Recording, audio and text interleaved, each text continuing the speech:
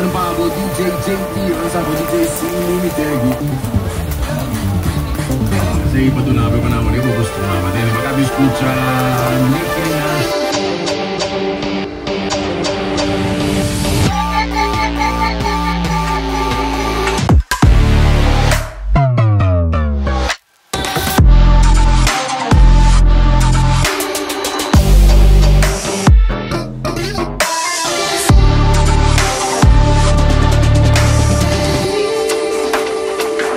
Have you got $20,000 to $30,000 for a Blancpain 50 Fathoms, which is my dream watch, by the way? No, but wait, love that design. So what are you going to do? Well, maybe you could take a look at the Tornek-Rayville TR660 or the TR900. Not attainable. BULOVA MIL Ships W-2181, most affordable Blancpain or Tornek-Rayville alternative on the market.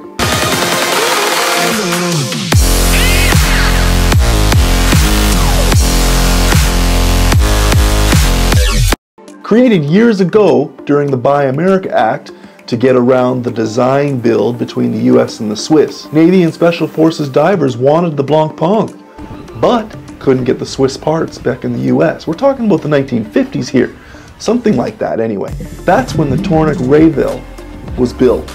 His version of the 50 Fathoms, signed with his name of course, Tornek, and then Rayville. If you want to get yourself the Tornek-Rayville TR660, you can't just go to an authorized dealer and buy it. You have to go to the Tornek-Rayville website and try to get yourself a spot in the next opportunity when they will have a release.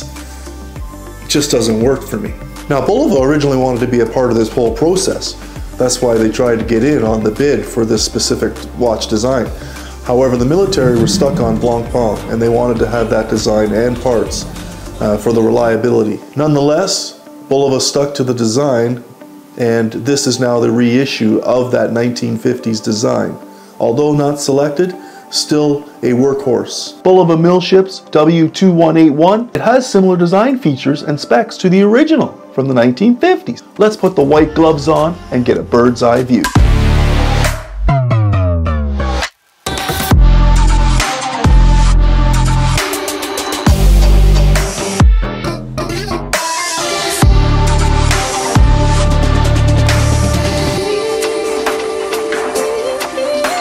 Now the costs, the standard edition, $895 US. Mine was out the door, bought it on one of my cruises at the duty-free store for $671.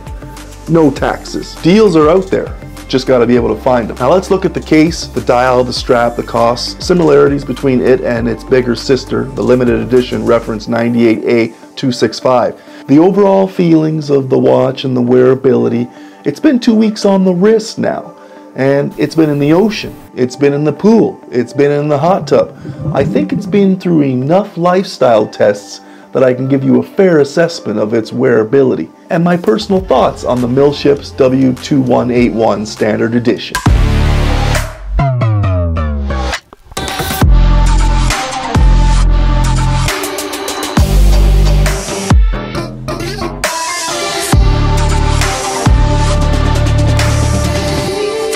Now the case, we have a 41mm brushed stainless steel with drilled lugs for easy strap changes. That's if you can find a strap at a 16mm lug connection. Could be tougher, but not impossible. I may know a guy. 50.6mm lug to lug, 15.6mm thickness, and 86 grams out of the box, strap and all. Now stainless steel bezel finished off with sapphire crystal, ensuring great strength and durability, not to mention ultimate visibility. And a 6mm BULOVA sign screw-down crown rounds out this beauty. Now the recreation of this stunner also comes with some pleasant uniqueness. Tell me what you think about this push-in bezel operation. Let me show you how you need to push in and turn to the appropriate direction to set the desired time, at which time the watch now locks into position, giving the diver or the user the accurate ability to monitor without fear, and that's a great touch. It's all about peace of mind, and I like it. Only thing I miss, that is the limited edition bezel has the loomed markers, and that would have been a great addition to this particular design model. Now the dial, it's a stunner under that significantly domed sapphire crystal, let me tell you. And matte black, beautiful, under loomed cathedral hands and shaped markers. The loom is okay, but you would have a hard time coming in the top 5 in the watches of this category. So they need to step it up a little bit, I believe. Applied Bulova at the 12 and an awesome moisture indicator at the 6. This is just great. Now this is to show that the diver or wearer, that if there is a moisture leak or it has penetrated the watch, it is no longer safe for dive time monitoring operation. The faux patina for the design is classy, as it is based on the vintage design. We're talking about 1950s, and it's on point.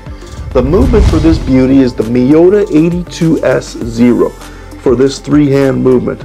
A little different from its big sister, who's using the Sellita SW200, but the price is on point and it's more affordable. Hacking and hand winding, this Miyota is cooking at 21,600 vibrations per hour, a 3 Hz mover with a 42-hour power reserve.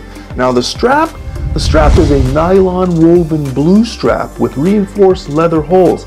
It's obviously thin for that lug connection, but uses a brushed buckle to finish off the strap with the options of that nylon support as well.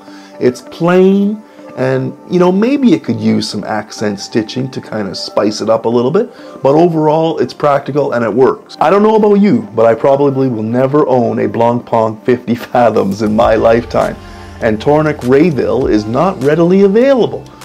So Bulova, I choose you. Oh Captain, my Captain. That's a Dead Poet Society reference. 2 weeks on the wrist with the BULOVA MIL SHIPS W-2181 Standard Edition. I'm the Covert Crow. You can call me Ross.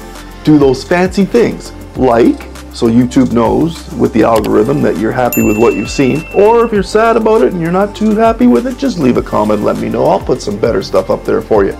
Hit the bell. You'll get notified when the next video drops. It's that simple. Subscribe to the channel because more content is coming. Leave a comment, ask a question, do what you gotta do, and I'll get back to you as soon as I can. BULOVA MIL SHIPS W-2181 Standard Edition. Thanks for coming to the channel. Watches, sunglasses, lifestyle.